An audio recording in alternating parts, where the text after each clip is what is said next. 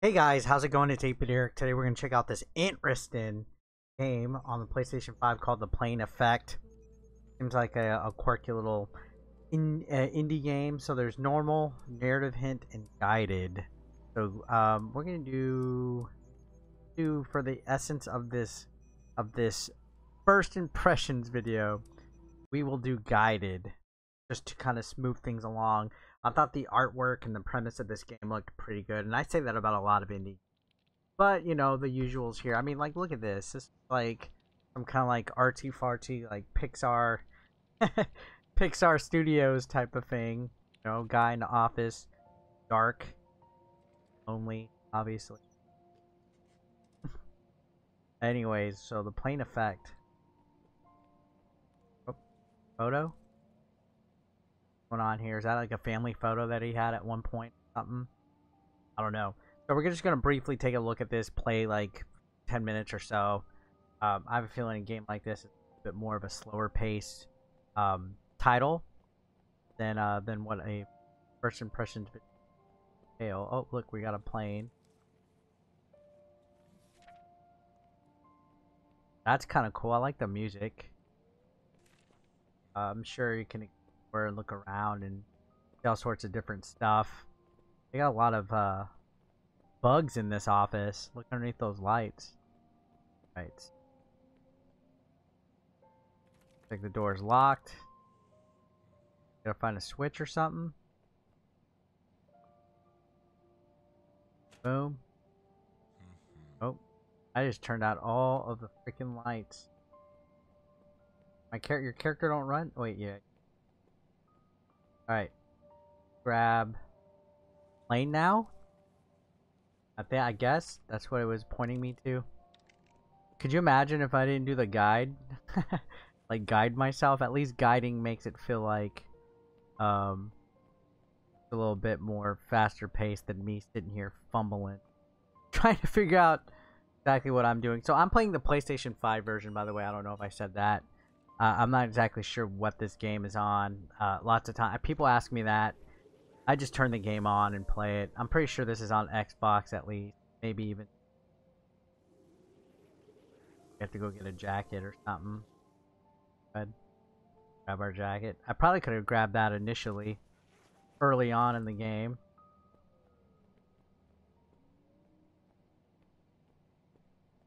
Alright, let's what the world has ahead.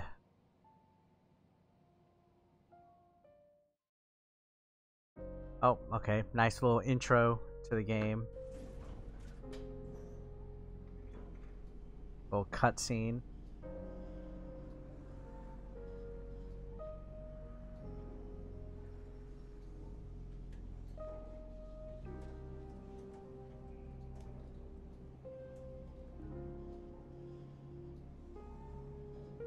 I like the music.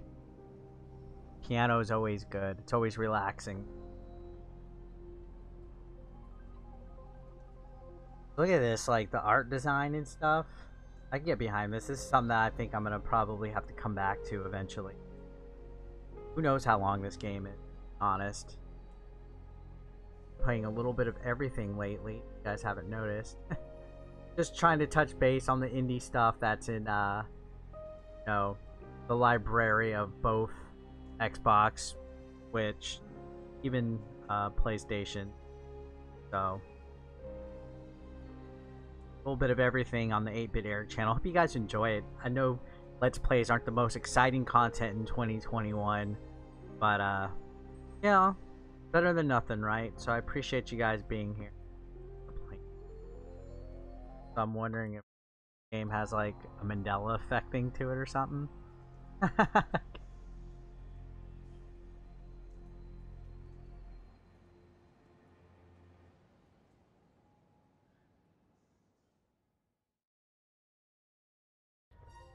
Oh, trophy just for playing.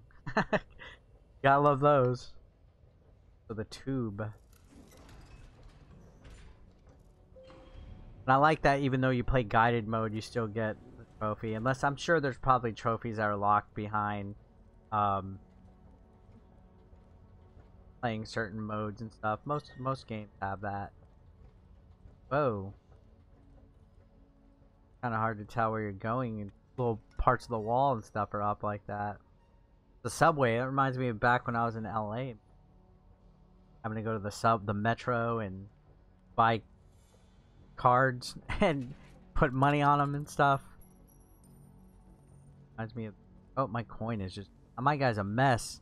No money, tries to pay, his coin falls.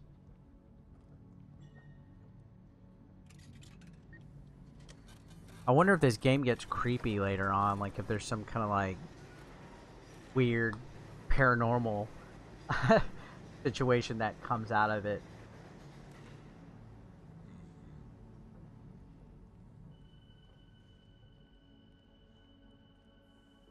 Gloves on the track. That's not exactly that smart. Oh my gosh. Yeah. That wasn't smart, buddy. Getting on the track, grabbing gloves in your life. Now I magically up on the other side of the rail. How did that happen? Why am I over here fixing power? Like, where's everybody else in this war?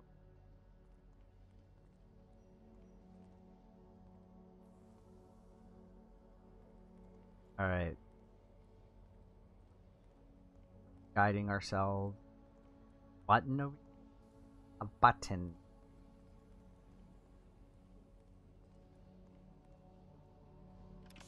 Oh, take it. I took it. Right. Comes the train. I like the art design. It's like simplistic yet detailed in its own way. Just the way that it just looks. It reminds me of like early PC games too. Early 3D polygonal.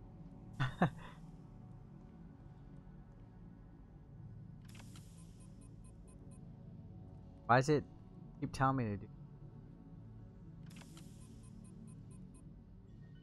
I'm just gonna get on the train. There we go. Bye, Felicia.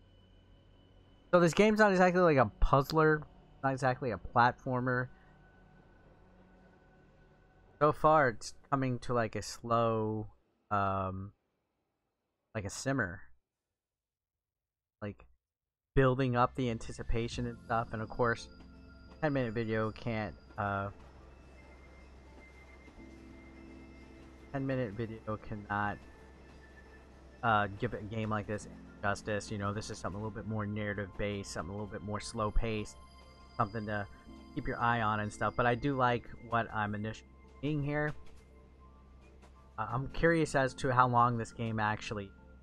There's a lot of indie games out there that are like less than 3 to 5 hours long, so I don't see this game being particularly too long, especially if just, you know, a simple type of game. I mean, I guess we trophies mark, so 34 trophies.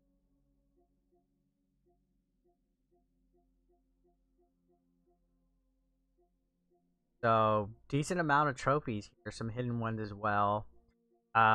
I like what I'm seeing. Take a look at this. I like what I'm seeing. Oh, a drone. I just got killed by a drone. So I guess stuff can kill you eventually in this game. But, you know, again, first impressions videos do not do anything like this justice. Gotta kind of, I guess I'm not supposed to walk over the red part. Gotta wait.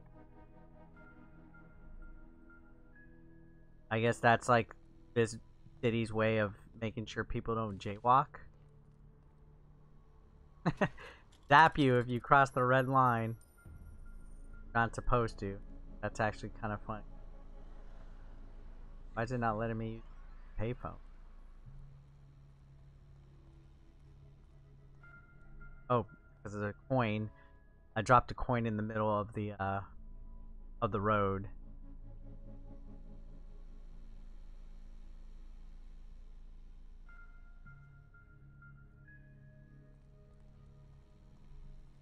Grab the coin. That payphone.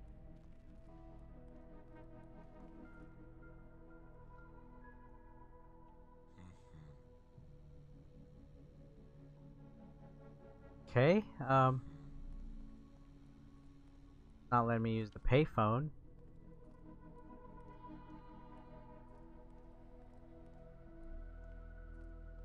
Crossing up. Use. Feels pretty cool. Like now we're actually in a city environment. Now we're using a payphone that actually works. Who here remembers payphones? I do. I actually seen some recently. I was like, oh wow. I almost wanted to use it. Like, yo, I'm on a payphone trying to phone home all of my change I spent on you. Enough cringe.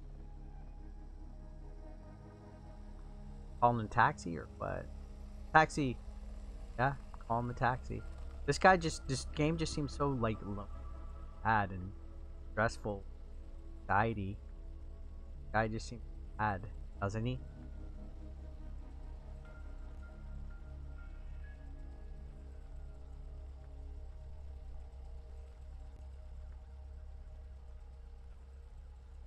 What am I supposed to do? I called the taxi.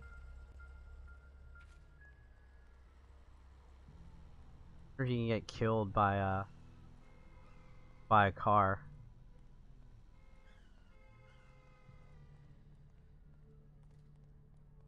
Oh, that was a close call. What was the point of calling the taxi, man?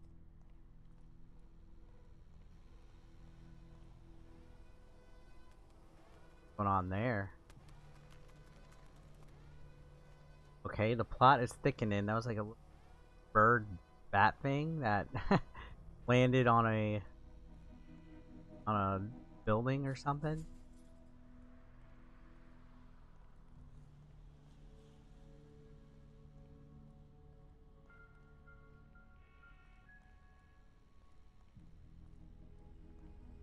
On this, I know to some people this might not be the most exciting game to watch, but it's actually kind of intriguing to see where this is going, which is why I'm glad I'm playing it as a guided mode instead of just figuring it out. Oh, why did I do that to the little bird? Oh, okay. What in the world? Why did that just happen?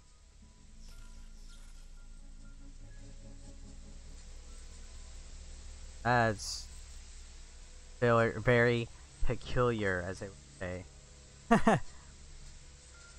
I needed the taxi to wreck, to distract the drone and throw the bird and get to this door? Like, what's my guy? Is he a spy or what? I have no clue, but as soon as I get through this door, I think we're going to call it a let's play. We'll get back to it. And look, some glitchy stuff is happening. I'm back at the office. Wow, so it's like a Matrix. I think that's what type of thing we're gonna see. People are watching me. There's floating, so the plot's thickening. And I think there's a good point to leave with no spoilers happening in case you want to play this on your own. You can see. Yeah, I just threw another plane. So that's gonna cause the office is getting all discombobulated. It's like Matrix. Something is not what it seems like. See? The Matrix is glitching. Something's afoot, ladies and gentlemen. We'll leave it there. Maybe I'll come back to a stream and we'll see what happens next. What do you think of this game?